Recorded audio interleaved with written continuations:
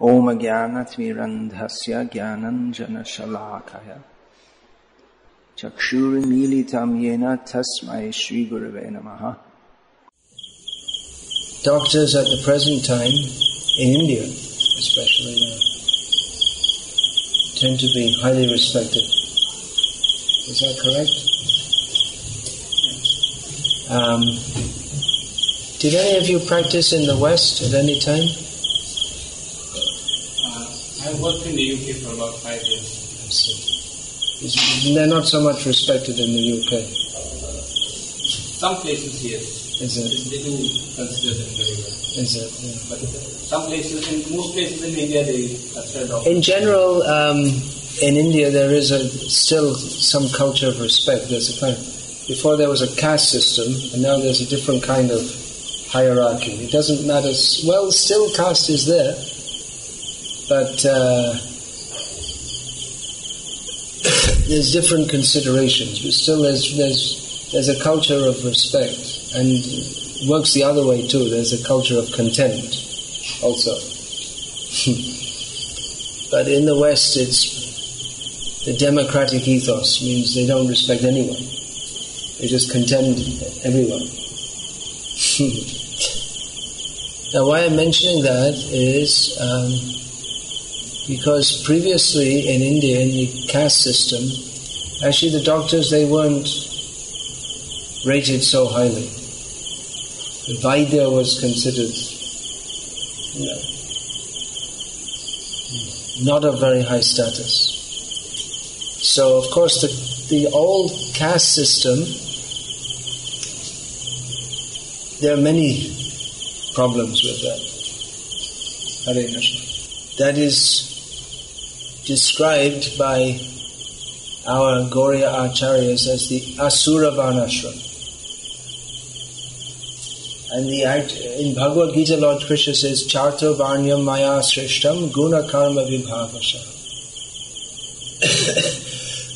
That this system of Varna and Ashram is actually created by Bhagavan himself. So it's not inherently bad, but the misuse of it is bad. Yeah. Daivi Varnashram means that system in which the different varnas and ashrams cooperate for the glorification and service of Bhagavan.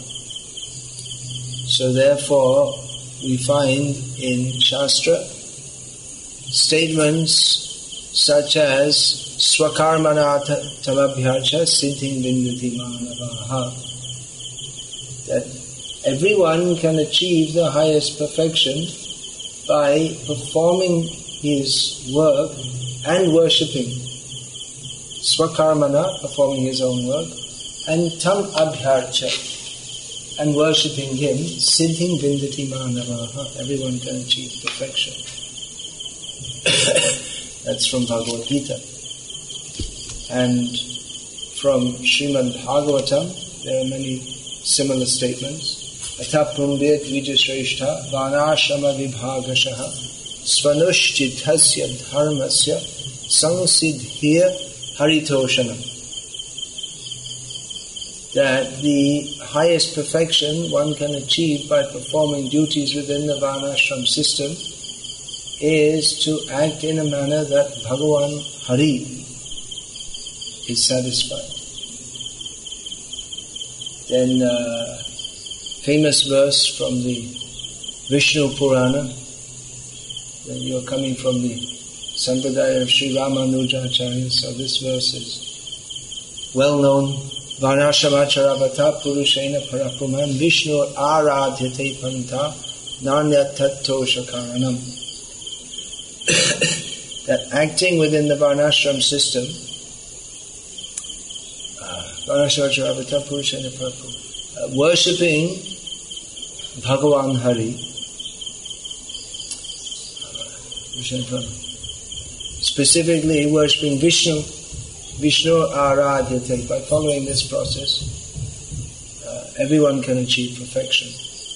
Now, of course, we find in the Ramanuja Sampradaya that, Sri Ramanuja himself, he, although born in a Brahmana family, he emphasized the importance of Hari Bhakti, not of simply observing hierarchical status.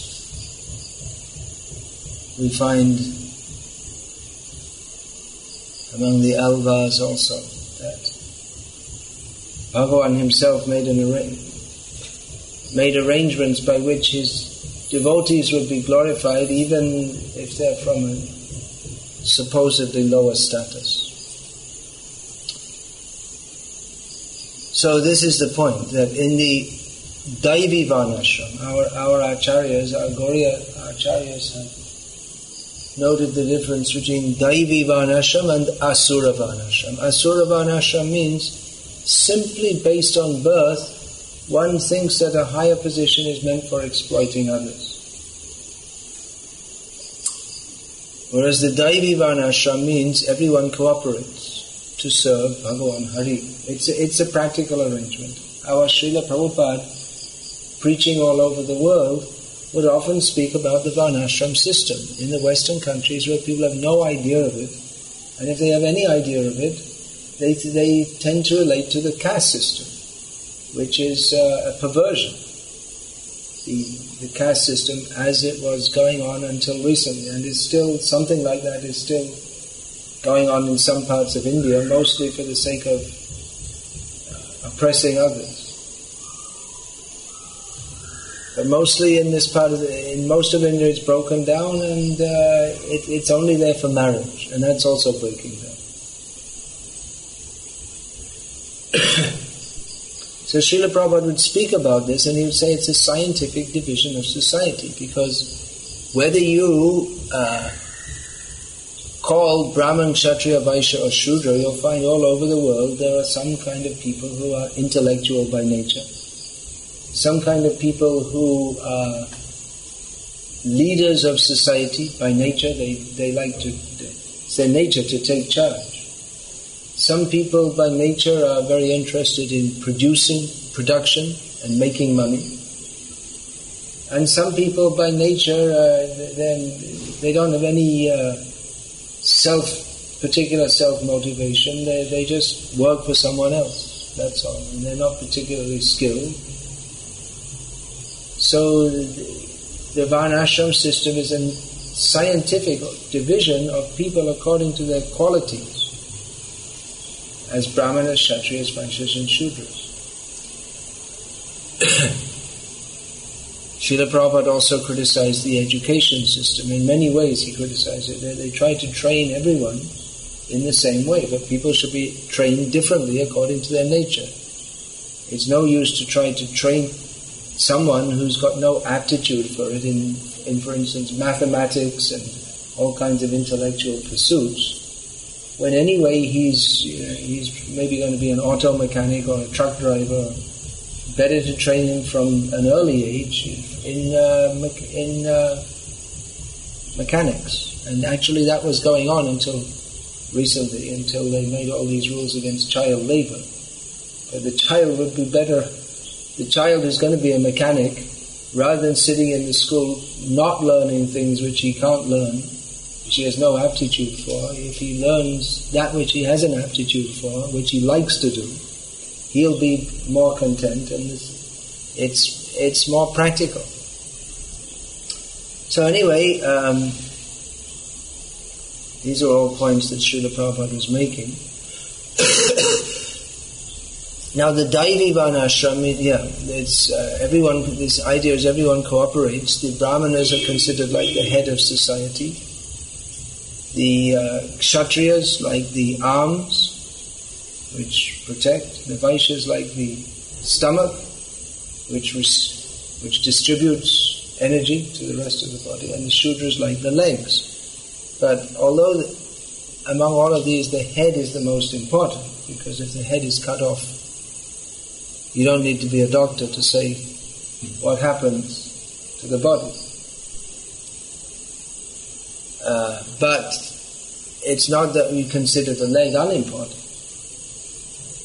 or the arms unimportant, or the stomach unimportant. All are required. But in Daivi Varnashram, the emphasis is on spiritual realization. Understanding that the purpose of life is spiritual realization. And therefore the Brahmanas were respected because of their practical renunciation and spiritual knowledge and ability to guide others on the spiritual path. Which I'll come back to the first point I made, that doctors weren't so much respected because they were concerned with the body, which is important because if the body is not healthy, then it's difficult to do anything. And unless one is very spiritually advanced, then poor health will make it difficult to pursue spiritual practices. Either physically, that if you can't move, then you can't go to the temple, and mentally also. If one has to concentrate the mind on Bhagavan, the mind is disturbed by pain or sickness, then it's very difficult to perform sadhana or any activities of bhakti. So the body is important, but it's not considered, or is not as important as the soul or spiritual development. So therefore, doctors were not accorded the same kind of status as today, when in the modern age the body is considered all important because people have lost their spiritual direction and people are simply interested in sense enjoyment, how we can enjoy the body. So who can help to keep the body in shape so that it can go on enjoying? Sensual enjoyment is rated very highly, at least. That's a possible reason. It's probably more complex than that. Society is very complex, but at least this much we can deduce from this. Of course, there are other reasons. In the Asura Varnashram, they put too much emphasis on ritual purity and impurity, not understanding that purity of consciousness is the most important. And so, therefore, the surgeon was considered low caste because he was dealing in blood. Although in modern society, the surgeon is, among doctors, the surgeon is considered, various types of surgeons are considered more prestigious. And the neurosurgeon is heart surgeon, and then above that, I think heart surgeon is the most prestigious, but above him is the neurosurgeon, because without this, you're a neurosurgeon? So these two things are essential. I mean, you can get by without a kidney, or you can cut out half your liver and still go on, or get someone else's liver. Hopefully you'll still go on, but without a heart or a brain, then you fit into the Bhagavad Gita verse, Tata Dehantara Praptihi. It's described in Bhagavad Gita. Dehanta Prapti, changing body. Actually, there's a book of some of Srila Prabhupada's conversations, correspondence, called The Science of Self-Realization. And Srila Prabhupada wrote a letter, it's recorded in that book, in which he was told by one of his disciples that there was a heart surgeon in Toronto, Canada, who had publicly declared, well, he didn't use the word spirit or spiritual, but he said, I've seen hundreds of deaths. And it seems to me there's something, it's not just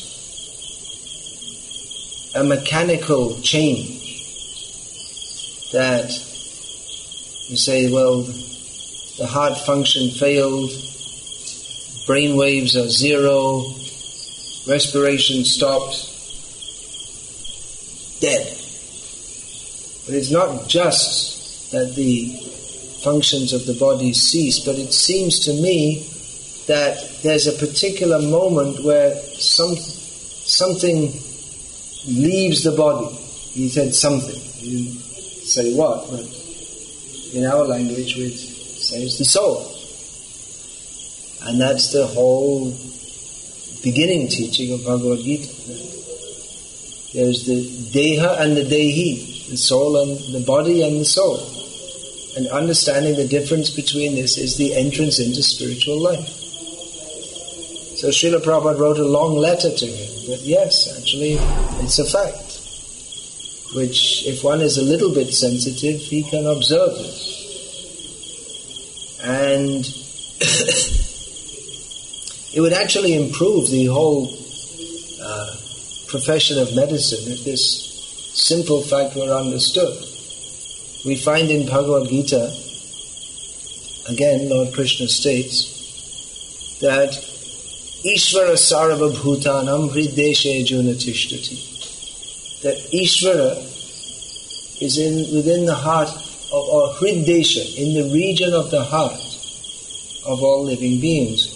Now, often people ask me, this is usually translated as the Supreme Lord is in everyone's heart.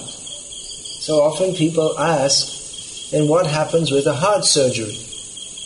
If the soul and Bhagavan are within the heart, then when there's a heart surgery, what happens? The soul should get transferred from one body to another. But that's not the actual Sanskrit. The actual Sanskrit is hrideshe, which means in the region of the heart. It's usually translated as in the heart because it means more or less the same thing, but it specifically says hrideshe, in the region of the heart. So when the apparatus of the heart is transferred, the soul remains in that region. And actually Srila Prabhupada also proposed that, you see, the heart is the source of energy for the body. An amazing machine. But where does it get its energy from? What is it that makes the heart beat? What is the actual source of energy in the body?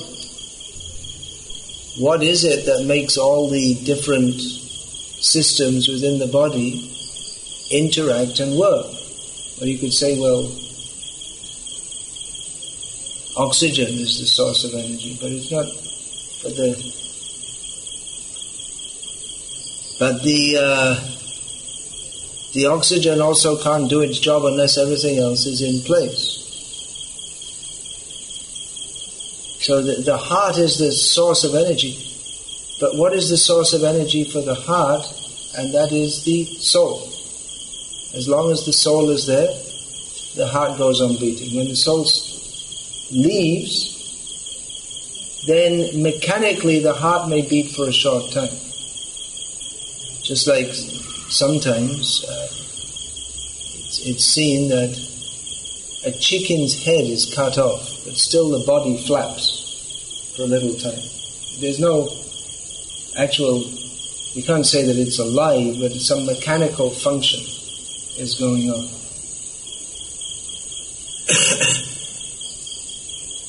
So Srila Prabhupada said that this should be a source of study for scientists. At MIT, Massachusetts Institute of Technology, when he was giving a lecture there, the most prestigious institute of technology in the world, after which we have MIT in Manipur. But the original is in Boston, Massachusetts. MIT.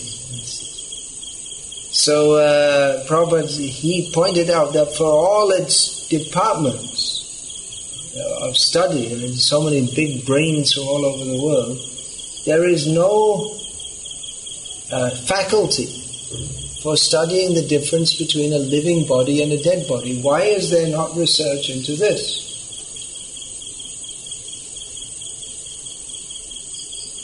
Well, maybe one reason is because it's just presumed in modern medicine or in modern science in general. There's a presumed mechanistic worldview that we can only accept as reality that which is perceivable or measurable by sense perception. What we can see, what we can perceive, not just see, what we can hear, touch, smell, feel, taste, and hypothesis based on that. This is what is called science. It's a mechanistic outlook. It presumes from the beginning that there is nothing spiritual.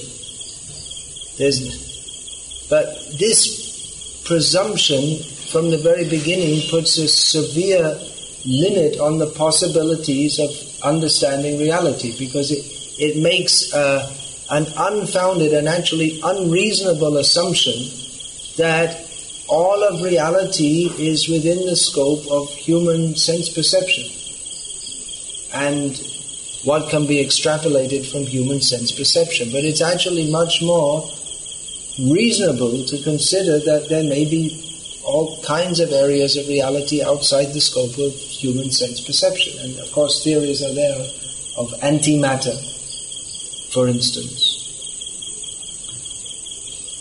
Or the idea that everything ultimately can be explained by numbers. Why? Why should everything ultimately... The physicists want to explain everything by numbers, but why? Why should everything be explainable by numbers? And like I say, it's mechanistic, and it actually produces a very crude outlook on life. If we presume there's no spirit, then emotions and pain are just seen, happiness, pain, they're all seen as just interactions of matter. So just like you can program a machine that if you shine a red light on it, it will say, I see a red light. But it doesn't, we know that it's just a machine and it has no actual consciousness or experience of red light. But those with a grossly mechanistic outlook, they like to say that when we feel pain, I'm sure as doctors you're daily seeing lots of pain, both physical and psychological, emotional.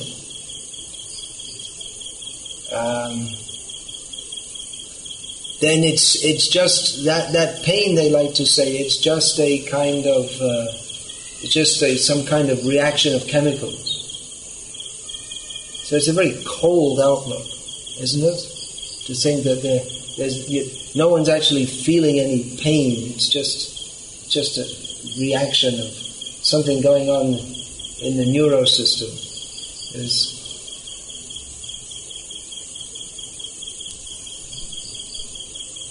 Srila Prabhupada also, just one point about Srila Prabhupada and his books and his teachings.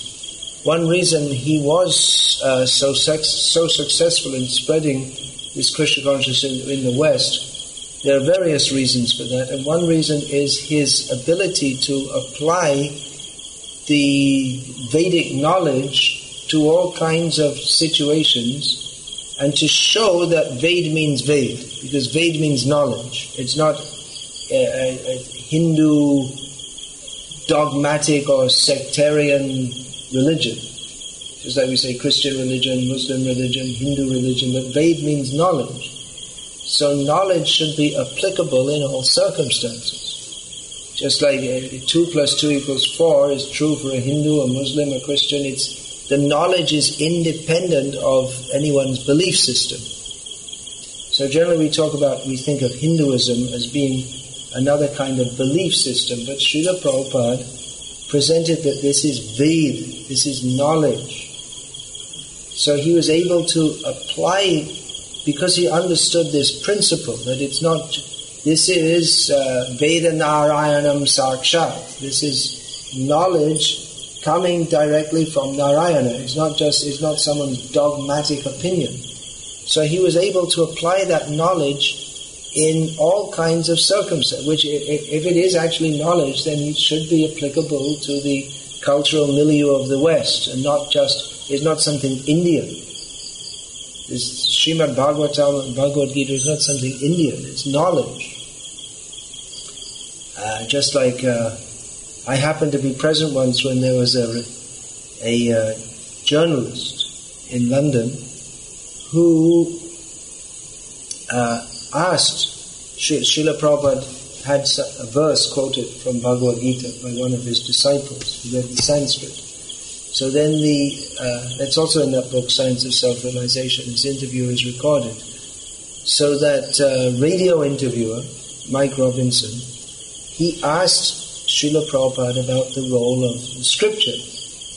And Srila Prabhupada gave a very apt example. He was speaking into a microphone, and he said, it's just like when you get a microphone, you get a manual that goes with it, which tells you what it's meant for and how to use it. So he said, in the same way, the Shastra, the Veda, that is knowledge of the creation. What we are doing here and how to utilize this situation for its actual purpose. It tells us what is the purpose of our existence. Just like what is the purpose of a mic. If you don't know, you might think, well, it's good for hitting someone on the head with, or maybe you could use it for stirring the dal. You could do all those things with a mic, but it's not and if you want to hit someone on the head, there are better things to use than that. Or if you want to stir the dal, there are better things to use than that. And in fact, you'll spoil the real use of the mic, which is for interacting with the rest of the components to amplify sound. It will be spoiled by doing that. So it tells you what its actual purpose is, and then how to use it to get the best effect.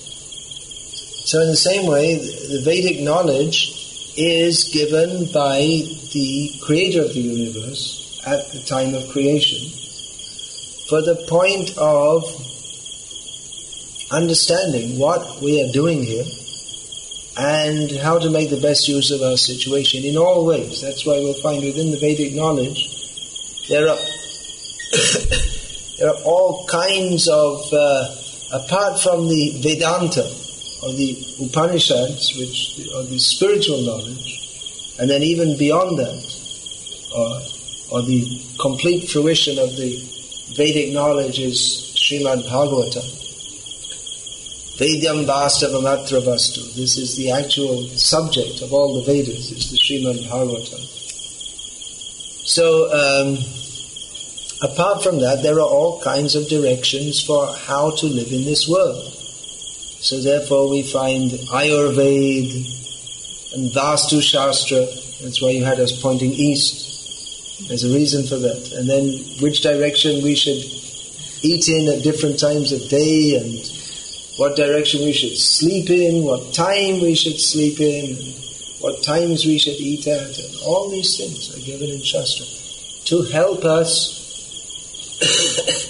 to maximize the functionability of our bodies and how our bodies interact with everything else within the world, so that we can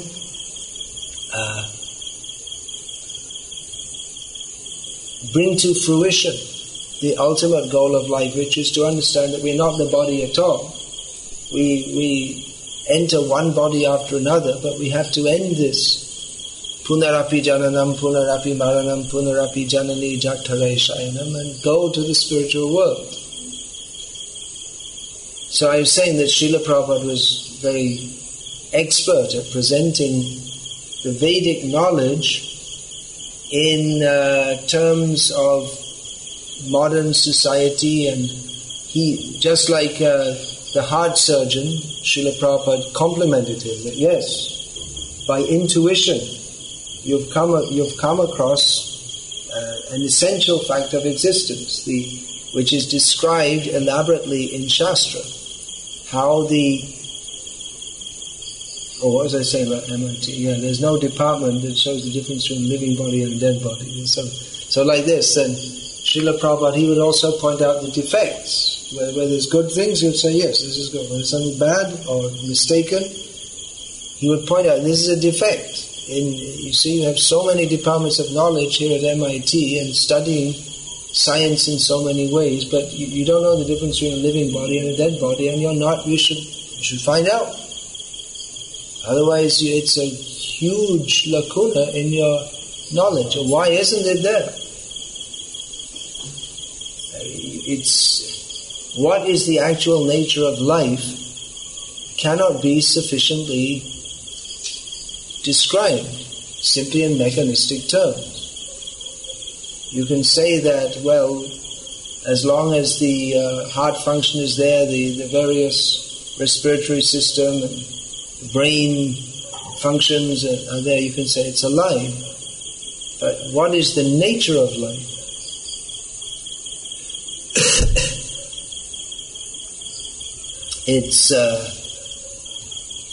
It cannot be described in terms of the body alone. One very interesting thing which maybe some of you have had experiences with, it's been documented widely over the last 30 years or so.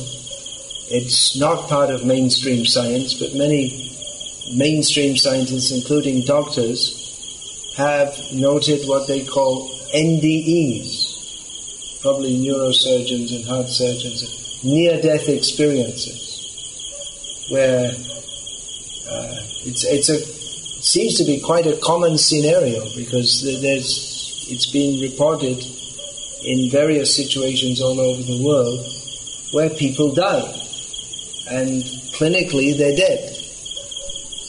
And after some time they come back again and say they come to life again. They're already, signed, sealed and delivered, ready for the casket, but then they just come back to life again. And then they describe some experience. Or there are, this is even much more common, out-of-body experiences. It's very common in surgery. I mean, not very common, but common enough that there are many cases which have been documented in which a patient, it often happens under anesthesia, deep anesthesia, in surgery, where the person, although he's unconscious, afterwards he describes everything the surgeon was saying, and even the jokes he was telling, and all this kind of thing, because he was he's sitting above the body. The soul goes out of the soul in the subtle body sits above and can explain everything that was going on, although they were unconscious. If they'd been conscious, then they would have been screaming because of the pain. So there are various. There have been certain scientists, or in a let's put it this way, in a scientific manner, especially over the last 30 years, there have been investigations into many phenomena which are still considered taboo by what are called orthodox scientists. Another one is investigation into reincarnation.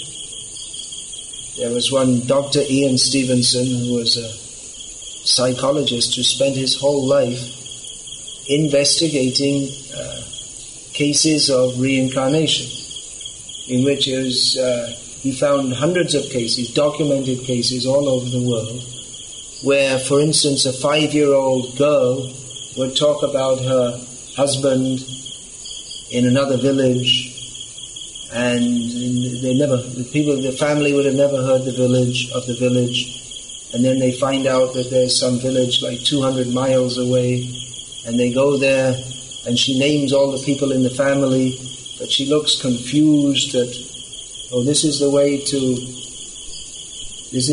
the room. And I say, it was there, but just 2 years ago we blocked the door.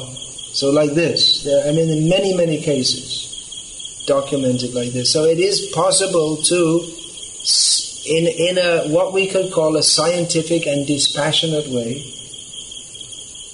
investigate various phenomena which substantiate the teachings of the Vedas about life and death and rebirth. But because of the overwhelmingly mechanistic outlook of modern science, in which they prima facie presume that there can be nothing spiritual, it's actually a great blockage it's like a clot which kills the true spirit of science, that they're like firmly opposed to even admitting that there can be anything spiritual. I'm not saying you, but it is in what we would call it's the general stream of mainstream science, even though many scientists of various disciplines consider themselves religious or theistic. But they'll say things like, I believe in God, but as a scientist, and then they'll talk something which is completely against any theistic strand of thought. So, Srila Prabhupada was pointing out some of these defects in the mechanistic worldview, that it's actually not reasonable to presume from the very beginning that there's nothing spiritual, because you can't measure it. There's no soulometer. There's so many ometers for measuring so many different types of energy, and there's so many different ways of measuring distance, light, sound, various energies, specific gravity and density of liquids, and all kinds of things. There are various instruments for measuring, but the soul, by its very definition, because it's not material, cannot be measured in a material way. So to say that we cannot perceive the soul by any material means doesn't mean that there isn't a spiritual means to attain. You have to find the right means to perceive it. Just like if you bring a ruler to measure light, that's stupid, isn't it? It's for measuring distance, short distances. So there's a certain methodology in every discipline.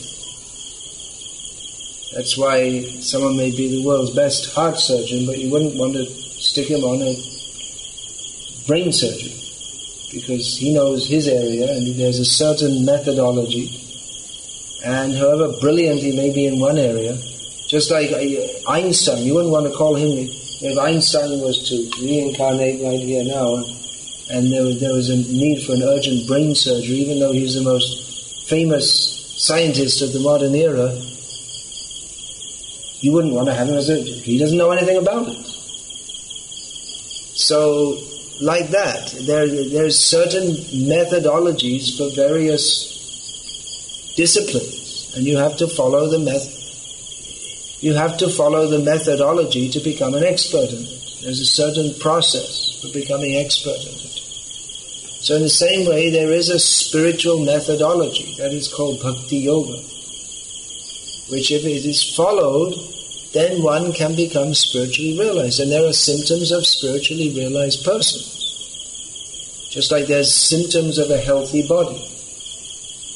So symptoms of the symptoms of one who is spiritually advanced, that means he's detached from material sense enjoyment and is attached to praising Krishna. That's at the highest level of spiritual realization. Now, of course, understanding these points, it can be, it does require some deep investigation, because just like we did, the subject of Krishna consciousness is consciousness. So, consciousness, it may appear to be, or it has been supposed in science to be a product of matter, although there are now schools of consciousness studies which I'm told have necessarily come about because of quantum research, that the role of the observer, the consciousness of the observer, has to be factored in. But traditionally in science it's been presumed that consciousness is a result of various conditions of the brain. And it might seem like that, because, for instance, by administering various drugs, the state of consciousness of the person alters. The drug has an effect on various mechanisms within the brain, and thus we have amphetamines and barbiturates, and they have, you can, or in the gross language of the Western world, uppers and downers.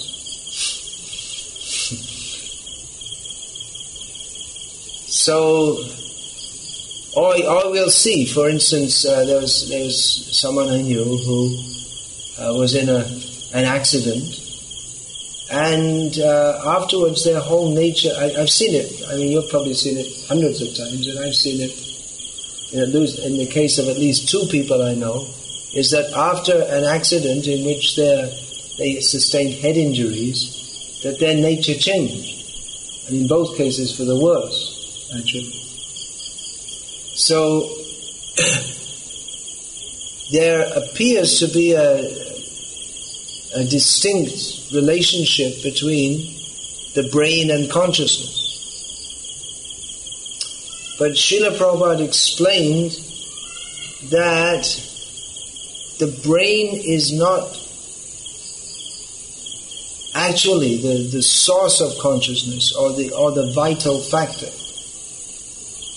That consciousness is independent of the brain, but the brain works as a machine or something like, you can say, like the hardware in a computer. That's a gross example, because a computer doesn't work without any hardware, although the consciousness can exist. That the whole point of what Krishna is teaching in Bhagavad Gita is that the consciousness is not dependent upon the body. And this is a very important point, because if the consciousness was dependent upon the brain, then with the end of the brain function, then consciousness would cease to exist. But rather, the Bhagavad Gita, rather Krishna teaches in Bhagavad Gita that the consciousness is a symptom of the soul, which is manifest through the body. But the soul is independent of the body. And when the body dies, the soul, what we say by death is not actually the death of the living being, but it means that the living being no longer functions through that apparatus. So there's the body and the brain. So the brain is, the body is the apparatus for eating, walking, defecating, digesting, all these different things. And the brain is the apparatus for thinking, emotions,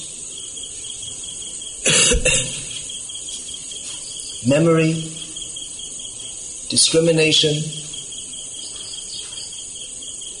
sense of right and wrong. But according to the Bhagavad Gita, these are functions that take place, that the brain acts as an apparatus, but that the intelligence is connected to the soul, not to the brain itself, because life is not dependent upon the brain. Now, at that point I was talking about the near-death experience and the out-of-body experience. Shows that these demonstrate that even though the body can be technically dead, the person continues to exist, independent of the body. Or even though the consciousness is apparently not unconscious in deep anesthesia, the person can continue to exist independently. Although the person's been put into deep anesthesia, he continues to perceive everything that's going on around him. So these are questions which scientifically minded people should take up. As I was saying, there are theistic scientists and doctors all over the world who often make statements like this, that I believe in God, but as a doctor or as a scientist, and then they kind of separate in their in their way of thinking that, okay, I went to the church or the temple or the synagogue and here I have my religious hat on. And then when I'm in the hospital, I have my surgeon's cap on. And it's like you keep the two areas of thinking separate. Emotionally, I believe in God. Scientifically, I act as a scientist. But Srila Prabhupada, I'm saying he was maybe unique in the sense that he presented Krishna consciousness as a science, in other words, as a holistic view of reality in which being religious and being scientific are not two different ways of looking at the world. But rather, if Veda is actually knowledge, then it's not, like I said, 2 + 2 = 4. It's not dependent upon time, place, circumstance, or opinion. It's not that, well, Krishna is a Hindu god because the Hindus think he's a god, and therefore Krishna is a Hindu god. But actually, if there is Bhagavan, which that's another discussion altogether, but it's grossly foolish not to consider that there is no Bhagavan, then that Bhagavan is, he's Bhagavan in all times and all places and all circumstances, and we in all, whatever kind of family we may have been, or religious system or irreligious system we may have been born into, the fact of his existence and our relationship is independent of that. So it's not a matter of belief or believing, but it's a matter of understanding. This is how Srila Prabhupada presented Krishna consciousness. I'm not going to go on with it much more now because it's a very big topic, but I just like to, discuss the possibilities of understanding what is being presented herein in a non-dogmatic manner, that you don't have to say, well, I'm a Hindu or I'm a believer. We should approach this knowledge as first of all, there should be some faith there. Arrant skepticism won't help. in any area of knowledge. You can't become a doctor if you're totally skeptical about medicine. To learn anything, you have to be somewhat humble and respectful. If you, just like 2 + 2 = 4, if the child of being says, that's all rubbish, I don't believe this. What are you talking about? It doesn't make any sense. Actually, in one sense, it doesn't make any sense, because what is a number anyway? It's just a construct within the mind. But anyway, the point is that one has to be humble and respectful, and in the beginning there has to be some faith in any sphere of knowledge, in any discipline. To imbibe the knowledge, you have to have some faith that what is being taught makes sense. If from the beginning you're skeptical, then you can't make any progress. No one will want to teach you, and your mind is completely closed to learning it. So in the same way, with this knowledge that's given in Srimad Bhagavatam, one has to be somewhat open to receive it in the first place. But the defect of the modern so-called scientific outlook is that there is inculcated a kind of skepticism of anything beyond that which can be measured, which, as I was pointing out, it's not very intelligent actually, to presume that all of reality is measurable by human means, because we are very tiny, limited living beings with very tiny intelligence. And we have the defects as analyzed in Shastra, Brahm Pramad Vipralipsa Karana Partav. Every human being has the defects of making mistakes. Is there any doctor who can say he never made a mistake? Everyone makes mistakes. To err is human. But to err means we got it wrong. So,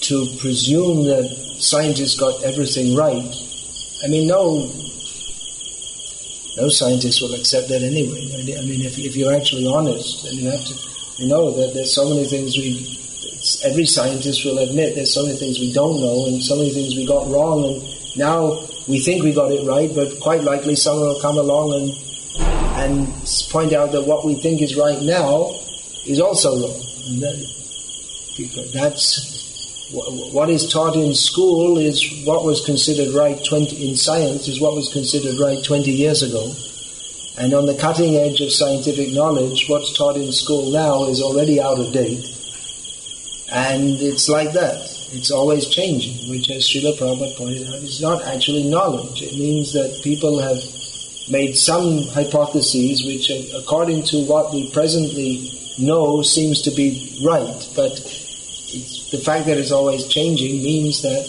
we're not actually on the platform of knowledge. So, Brahm, to make mistakes, to be an illusion, to the cheating propensity, that's coming out more and more, how research scholars, they have a 5-year research funding, and in the first 3 months they find out that the whole thing they're researching, it's all wrong. It doesn't make any, but they keep on fudging the figures because they've got 5 years income. So this kind of thing goes on because the cheating propensity is there. It may be there also just for the sake of prestige, to show that one's made a great discovery. One may fudge the figures. These kind of things go on. Brahm Pramad Vipralipsa Karana Partav, and imperfect senses. We believe what we can measure, but then how well can we see? And how well do we interpret what we see? So the human defects are there. So to presume that everything within reality, we can only accept that which we can measure. Well, that's actually one definition of Maya.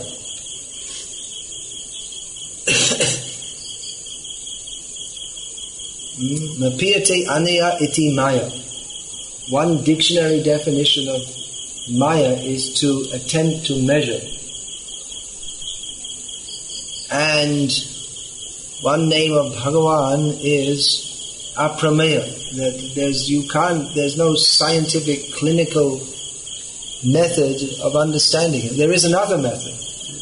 It's a different methodology by which he can be understood. But if you say, well, we didn't find Bhagavan with a ruler or with litmus paper or with in refraction of light, and we didn't find it with a hydrometer or a hygrometer or any other ometer, then that means he doesn't exist. It doesn't mean he doesn't exist. It just means that there's no material means of understanding him, which is the whole point, is that he's not material. So to say that there's no material means of understanding him doesn't mean that he doesn't exist. It means he exists beyond the range of material perception. But it doesn't mean that there cannot be any method of spiritual perception, which is being talked about in Srimad Bhagavatam, where the important name of Bhagavan is given as Adhokshaja, which means that he is, by his very nature, he is beyond the sense of mundane. Adha Akshaja. Aksha means eyes, Akshaja means everything. Ja literally means that which is born, so it means everything within the scope of visual perception. And Adha in this sense means beyond or above.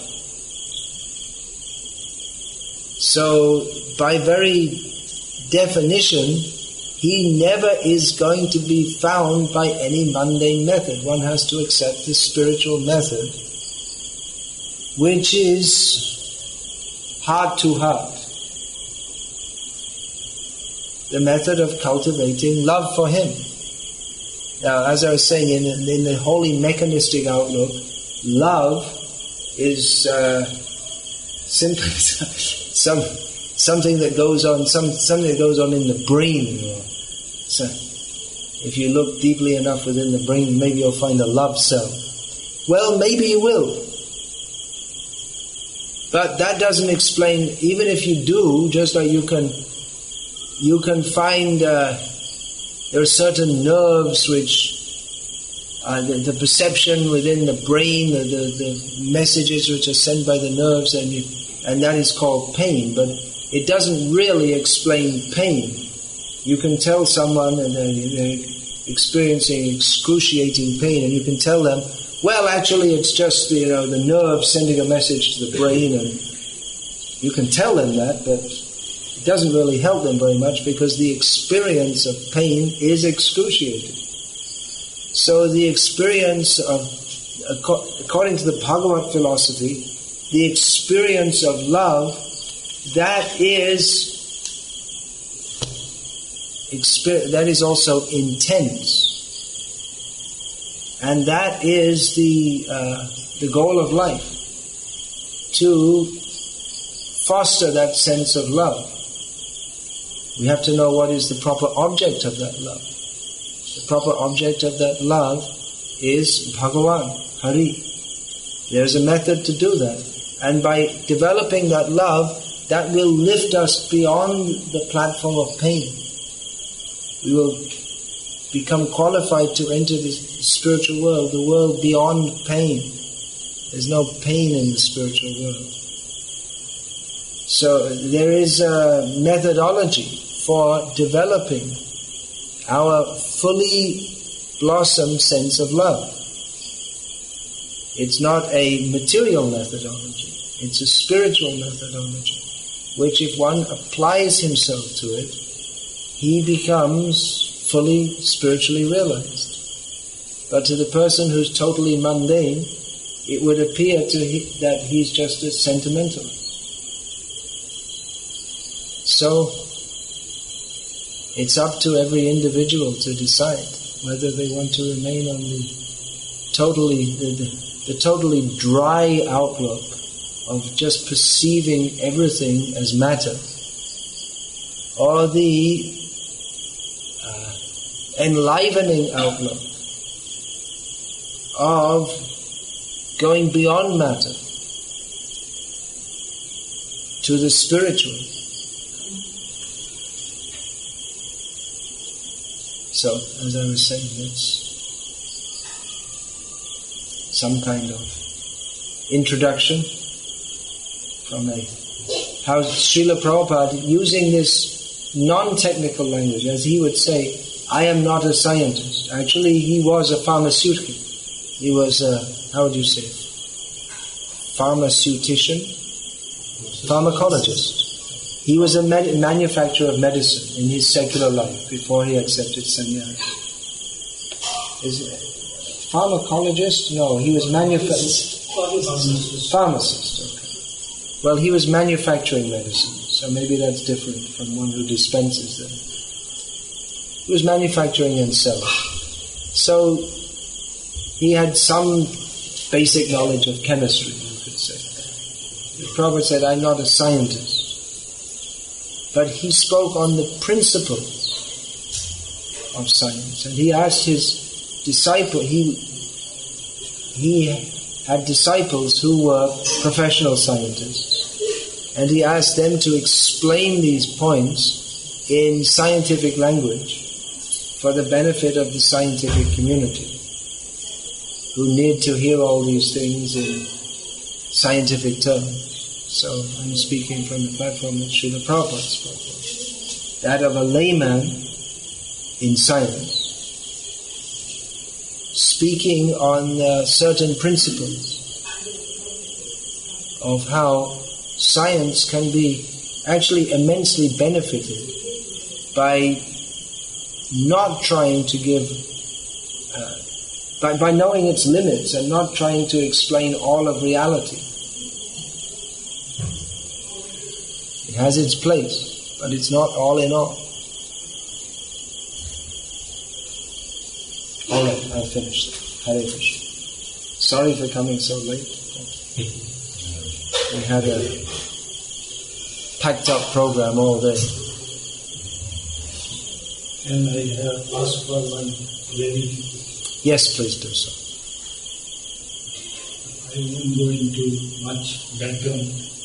Direct question. Creator created this world.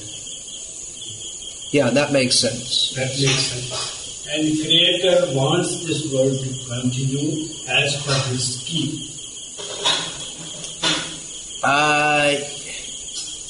The question comes after the premise. Yes. Correct. So this is the premise. Therefore, let me add. Well, this premise needs a little modification. The premise that you said... When I go ahead, the premise will be clear. All right. As it is defined in our Shastras that ultimate aim of human body is to attain salvation, or say he becomes self-realized. Yeah. If that happens, will the original schemes of the Creator will be able to sail through? Why? Well, this question is often asked, that what happens if everyone becomes self-realized? Yes, and the world, I don't want to say in those words. The world will stop. Yes, you have got it. The world will stop. Well, in the second premise you offered, that the Lord wants the world to go on according to His scheme, the answer is yes and no to that one. This world is compared to a prison house for the jivas who are not willing to submit themselves to Bhagavan, which is their constitutional position, in which they can be fully happy like that. So the material world is a complex prison created by the Lord for the jivas to act out their fantasy of there being no Bhagavan and their fantasy of Ishvaraham aham bhogi, as stated in Bhagavad Gita, of thinking themselves in control. There's no controller. Jagad, you see, this atheistic philosophy is nothing new. In Bhagavad Gita, Lord Krishna describes atheistic people who say, asatyam apratishtamte jagadahur anishvara. Atheistic people say there's no ultimate reality, there's no God in control. So they like to think, I am the controller and I am the enjoyer. And they come to the prison house and they say, there's not a prison. You can go anywhere you like. Well, you can't go anywhere you like. You can't do anything you like. And we are bound by janma mrityu jara vyadhi, birth, death, old age and disease. We are bound by sattva raja tamagun. So this world is like a prison house. The example is there. It's just like the government, they build a prison house. Actually, I went to prison 3 days ago. I did a program in a prison in Goa. So the government builds a prison and it conducts the prison according to its rules. But they don't really want a prison. The prison is there for the inevitable misbehaved people. So this world is going on according to God's plan, yes, but it's really due to the misuse of independence of the jivas. The love is all. Means that Bhagavan, He is Rasamai, Rasovaisaha. He interacts with the jivas out of love. But love means to choose to love and serve someone. That much independence the jiva has to choose to serve Bhagavan or forget Bhagavan. He gives that much independence. If there was no independence, then there would be no love. If people offer in the spiritual world, if people offered food or offered arati to Bhagavan, if they were just programmed to do that, then it wouldn't be any fun, would it? You could probably have a robot as a wife, but who wants a robot as a wife? You could get someone, you get a machine to cook the idlis, and you could maybe even get because in family life there's some kind of rasa. Sometimes the husband and wife have a little quarrel, and it's kind of adds some mirchi or something to the family life. It's kind of fun. Although it's apparently not fun, but actually it's fun. So, maybe not quarrel, but just say, oh, you're always coming home late, and like this. But it's a kind of fun exchange between the husband. So you could probably program a robot to do that also. But there wouldn't be any fun in doing that, would there? If you had a robot wife saying, oh, why did you come? The robot wife is programmed that when you come in at 11 o'clock at night, so then the clock inside the robot says, oh, why are you coming so late? But it's just like that machine I was saying. You can program a machine to say, I see a red light, when a red light is shown on it, but there's no consciousness of it actually seeing a red light, even though it says, I see a red light. We know it's, when you shine a red light on the machine that's programmed to do that, it says, I see a red light, but there's no person. So in the same way, Bhagavan can program the jivas just to do what he wants, but there's no fun. There's no love. So in the same way, for this reason the jivas are given independence. They can serve him or not serve him, and if they serve him, that's love. And if they don't serve him, they don't want to serve him, they want to forget him. So they come to this material world. It's like a prison house. So yes, it is running on according to God's direction, But he doesn't really want it, which is why he comes to this world. To tell us, hey folks, it's a lot better in my place. Why don't you come over there? There's just a few rules you have to follow. You have to submit yourself to me. Ma mekam sharanam vraja.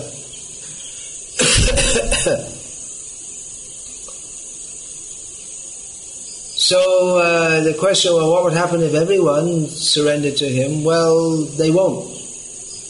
Because some people don't. They don't want to. They're stubborn. They don't want to. If they did, it'd be nice. Then we could close down the prison. The government doesn't really want to keep a prison open. But the prison is just like if the government builds a new city.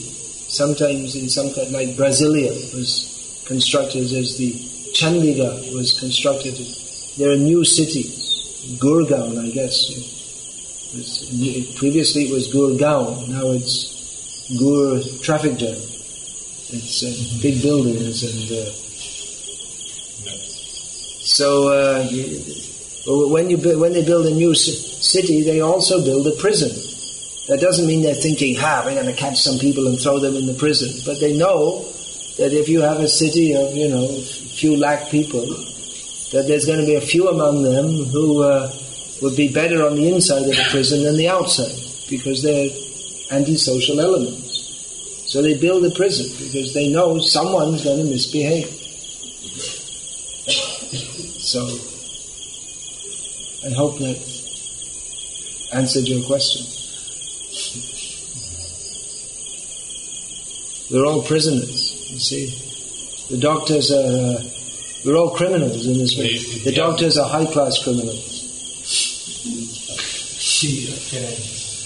Yes. Body is a machine. Body is a machine, yeah. Amazing machine, isn't it? It's a machine. Isn't it amazing?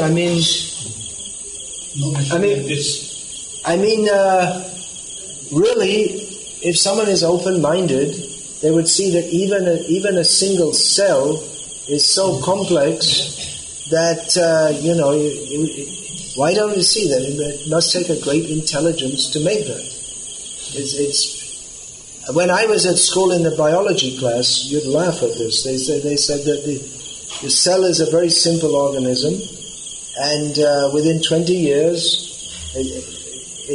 we'll be able to make cells from raw matter. And then, when I was at school, that was like 35 years something. And, now they found out it's not as simple as they thought. Probably at the time they were teaching it, they like I was saying, whatever they teach, it's 20 years out of date. So even the simplest cell, what to speak of brain cells? Well, that's another thing I was reading recently, that neurologists, they're not really sure how the brain works. It's only a theory that impulses are transferred from one cell to another, but it's not really proved. I saw this in a scientific magazine. They're not really sure if that's the theory, but they're not really sure if that's true. So it's incredibly complex. Even the simplest cells are very complex, and how they all interact with each other, and how all the different, the respiratory system, the lymph system, how it all interacts. It's incredibly complex. So it's actually incredibly stupid to think that there's no intelligence behind all this. The idea that it all came into being by chance is the most fantastic mythology, and that people teach it as science. In future, people are going to look back and they're going to think, it's like some kind of, just like we laugh now when they talk about, we hear about Christopher Columbus. He faced a mutiny from his sailors because they said, we're not going to sail any further west. We're going to fall off the edge of the world. So we laugh when we hear this, the idea that the world is flat and People used to think that the world is flat, and if you sail far enough, you'll fall off the edge. Niagara Falls is nothing. So we laugh when we hear this. So in future, people are going to imagine, how could people think that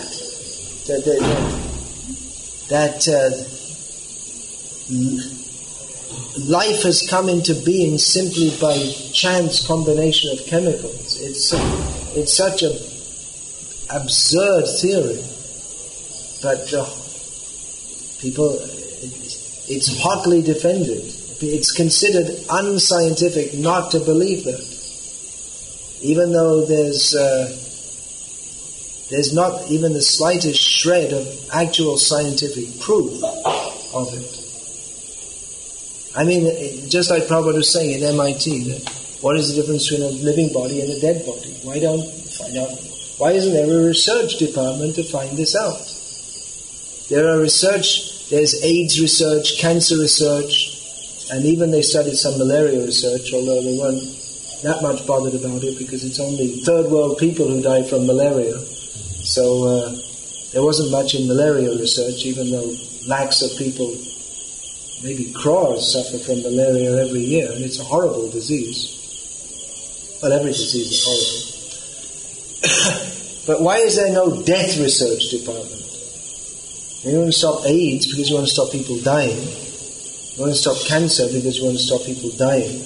But why don't scientifically investigate the nature of death and stop it? Stop the whole thing. Then you won't need to separate AIDS research, cancer research, and Parkinson's disease research, and this. Just have a death. Put it all under one umbrella. Death research.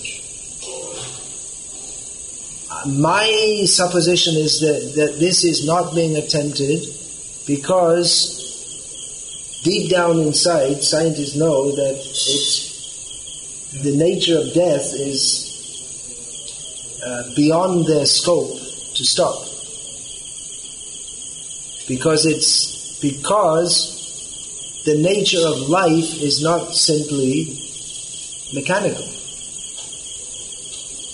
The fact that there is no death research department, despite the billions of dollars that are spent every year in various kinds of research, there's no one even thought to have a department to investigate how to stop death, suggests that intrinsically scientists understand, although they may not admit it, that the nature of life and death is beyond their scope of perception or manipulation. So indirectly they're admitting the need of theology.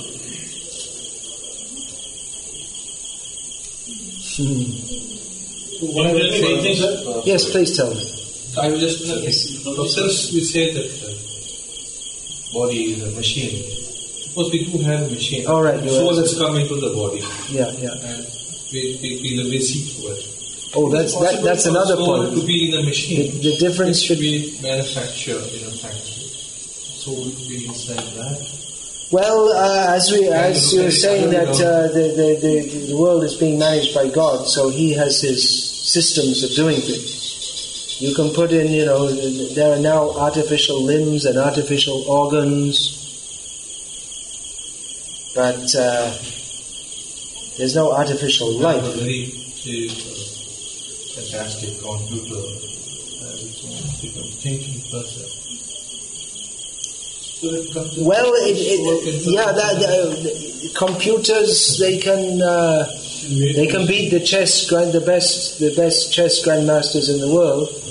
The computer, which is programmed by a human being, can be programmed to defeat the world chess champion. That's already happened. But does that mean? Now, there's another whole area: artificial intelligence. Does that mean that the computer, it duplicates the thought process of the chess player, because the chess player sees the various possibilities in advance.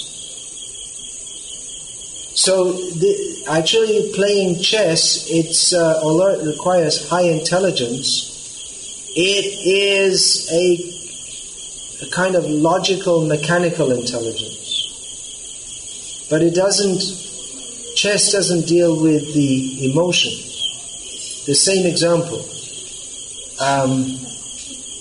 You can program a machine that if you bang it with a hammer, it will say ouch. That doesn't mean it feels any pain. So you can program a computer to have intelligence, but but you can't program it to feel emotions. And that is the difference between the robot wife and the real wife. The robot wife might wash your laundry better. Wives nowadays, they don't know. The maid always used to do it. Now it's the washing machine. So, the robot wife, you never know. They might be able to be programmed to cook idli sambar better than your own wife. But however much you congratulate, hey, that's really great sambar, the machine wife can say, well, thank you very much. But it can be programmed to say that. But there's no actual exchange of feeling. So that's what's missing. Many of these other Puranas, they talk about trees having souls, they talk about stones having souls. Because where there is life, there is the presence of the soul. That's why a baby is stillborn. It's the same body, it has all the apparatus for growing, but it doesn't grow. Because the soul has left during childbirth. The body either grows or rots due to the presence or non-presence of the soul. The same body, which if you kill is a murder case, if you take someone and burn them to death, that's a murder case.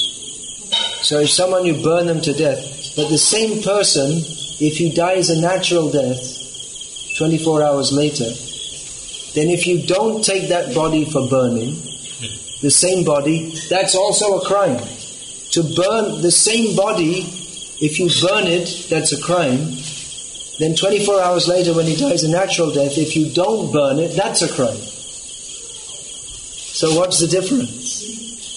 It's the presence or non-presence of the soul. As long as the soul is there, the body functions.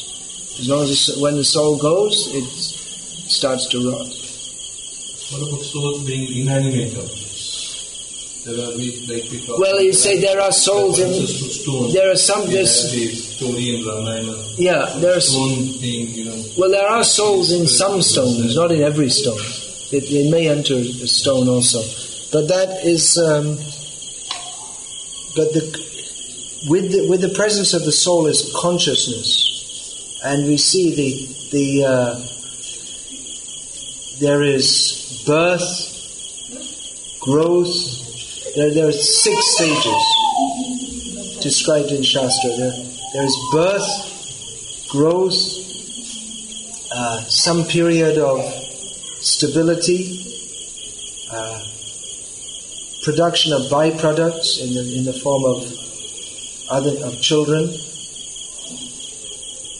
and then dwindling and death.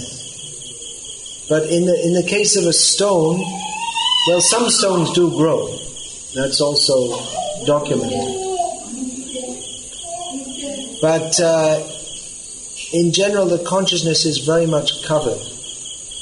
The soul may be there, but that's a punishment actually for the soul to be put in such a condition. It's a very covered condition. It means the consciousness is almost completely dormant.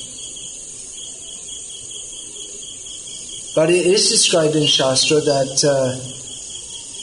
that some mountains are conscious, just like Parvati means the daughter of Parvat Maharaj, who's also known as Himava, so Himalaya.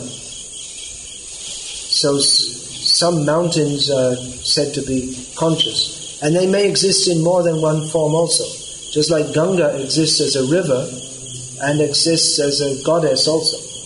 So that's also possible. And naturally, people living in a village, they sense the spirits of various trees, like this. They sense the spirit of the river. At the very low level of religion, there's worship of Gramya Devatas and spirits of trees and rivers. So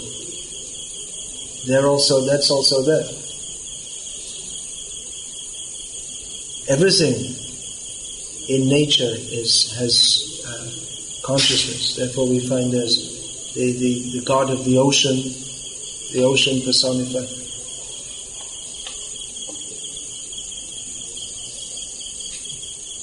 So, trees, yeah. Yes, please. Sir, I'm sorry. This is my question also, and this is my question also. Okay, good. We welcome. You believe in Lord Krishna? Yeah. You believe in Hindu religion? No. Word over word. No, but actually, again, the premise is mistaken. You see. Let me finish, sir. Yeah, but 1 second only. You can finish, but the premise is mistaken. So then. 1 second, sir. Yeah. I'll just say one thing. Except Hindu religion, no religion is said to be mythology.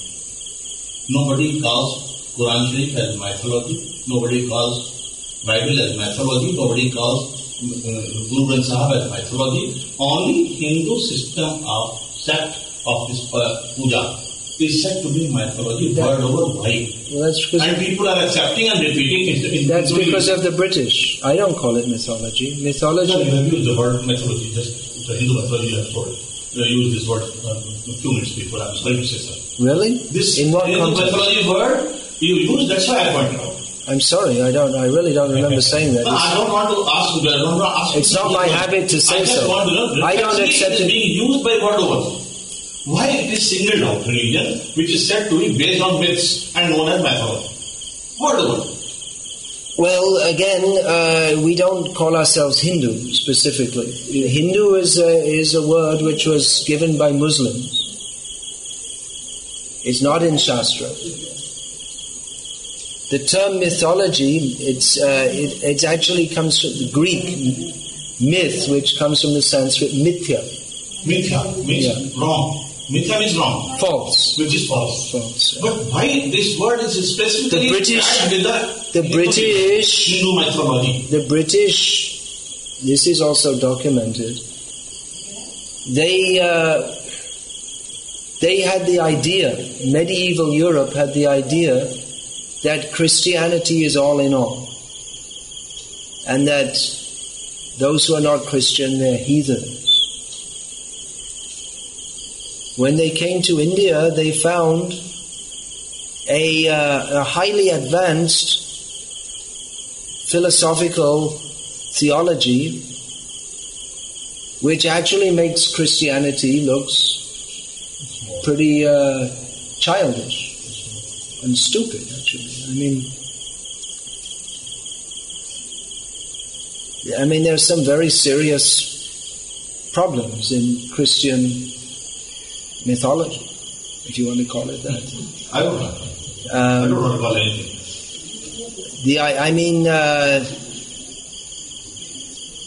Standard Christian theology is that because someone's, our great grandfather ate an apple, therefore that's the cause of all human suffering.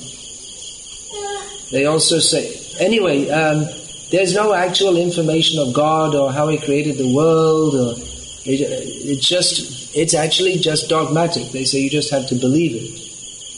And they came in contact with a very sophisticated system of philosophy.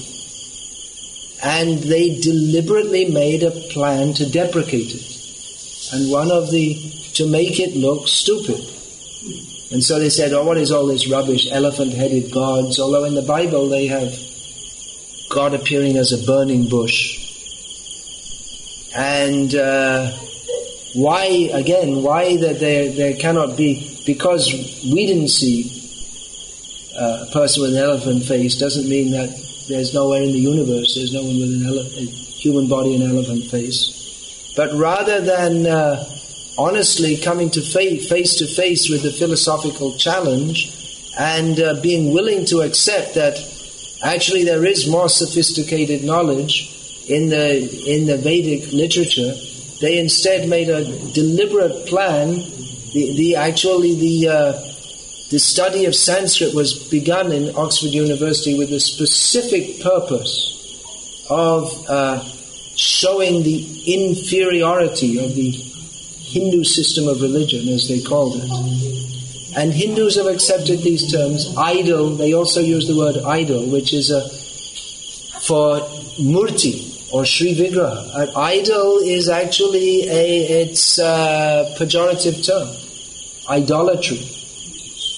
It means worship of something which is there's nothing actually there, but people worship it out of foolishness. So Hindus have unwittingly accepted this deprecatory language, and I don't know how you heard that, because I don't talk about any newspaper, any discussions. Word over, whenever I read, I go through the... Well, there's a whole program. Everybody quotes Hindu mythology. Yeah. Never I have heard any this type of derogatory word like mythology attached with any other religion. Well, this is another topic actually. It's not really been the source of my lecture this evening. But it is quite amazing how Hindus are so tolerant of the deprecation of their belief system. I am vocal, sir. I always do. And it's amazing that probably India must be the only country in the world in which the majority institutionalized. We talk about oppressed minorities, but Hindus are an oppressed majority, which is ridiculous. But anyway, like I say, it's not really the topic. But you see, this can be overcome by scientific presentation. Srila Prabhupada always he didn't go to the West and tell people become Hindus. He presented that this is genuine spiritual knowledge that transcends all sectarian boundaries. That this culture is the best culture for God realization, which is why people took it up. People are looking for the truth. It's not that Westerners wanted to pick up a flag and say, Garv se kaho hum Hindu hai, or wahi par mandir banenge. It is not for that purpose that they came to this. It's because they found that what in Christianity was not given. Because people have scientific education in the modern age. And because of this scientific presentation, they were convinced by that. And not just by the presentation, but by the experience, by the purity of Srila Prabhupada in his whole way of life. They were convinced by that. So, actually to promote this culture, but actually by accepting that this is Hindu Dharma, it's actually falling into a trap. Because it's not Hinduism. It should be presented that this is factual spiritual knowledge, which if people are serious to understand it, can be demonstrated to be superior to all other systems. And when we say it's superior, it's not to show that we're the best and you're useless, but rather to share this invaluable knowledge with others for the sake of their uplift. If we say to the Christian that very good, you believe in God, now here's some knowledge by which your belief in God can become improved. This should be presented. But if we say Hindu, then we fall into the Hindu box, and we got to make enemies of the Muslims and enemies of the Christians. And it just becomes a sectarian belief instead of a scientific presentation for the uplift of the soul. Therefore, we are not Hindu fundamentalists. We are the most tolerant people in the world. We tolerated everything. Yeah. But why tolerate your own degradation? This is what I'm asking. There should be education in spiritual values. Bhagavad Gita should not be banned from the schools. Christian conversion is going on. There are various reasons for that. One reason is because one thing is the so-called Hindu Swamis. They're just promoting themselves instead of giving actual spiritual knowledge by which people can be benefited.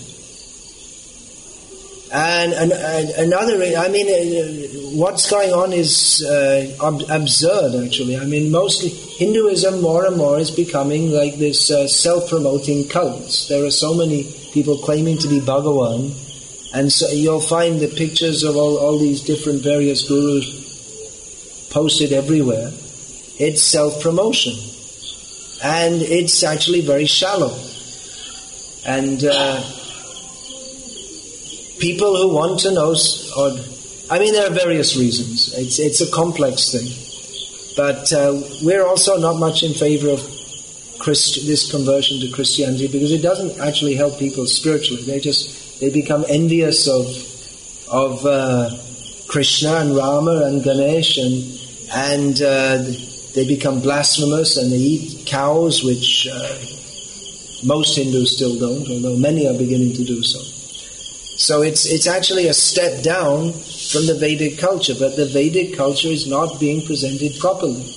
If it were presented properly, then why should people leave it? If they're actually getting something better, then why should they go for something lower? So the real way to preserve this culture is to actually follow it and teach it for the benefit of others with the spirit of Vasundhaiva Kutumbakam. And this sectarianism is also not part of what you call Hindu Dharma. It's difficult in an age where people are so much sectarian. It's difficult not to fall in that trap of becoming a Hindu pitted against a Muslim. But it doesn't really serve the cause of Vedic culture to fall into that kind of fundamental